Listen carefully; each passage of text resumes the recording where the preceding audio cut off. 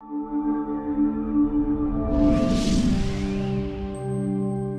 I'm Aaron. And I'm Todd. And we're the Ball Brothers team here at Impact Properties, bringing you a Yorba Linda real estate update.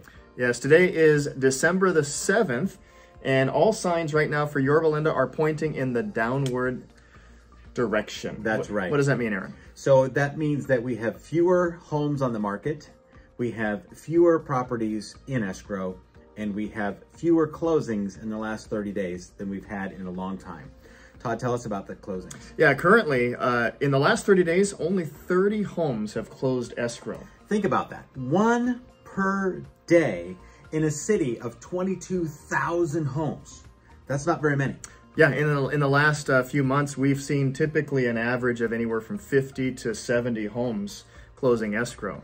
So the rate of sale has slowed to about half of what it was earlier in the year.